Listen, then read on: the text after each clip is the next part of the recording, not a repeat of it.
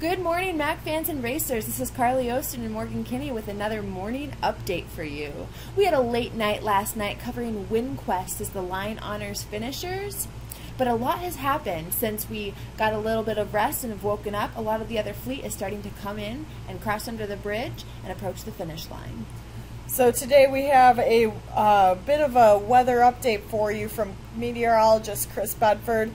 We spoke with him personally. He said that there is going to be a storm that's going to cross Lake Michigan at some point today, and what we're looking at is as it crosses, it will weaken as the storm moves across the lake, and only a bit of the back of the fleet boats will be affected by this. However, it may produce stronger winds up to 30 knots, and we just want everybody to play it safe, don your rain gear, and we look forward to seeing you on the island.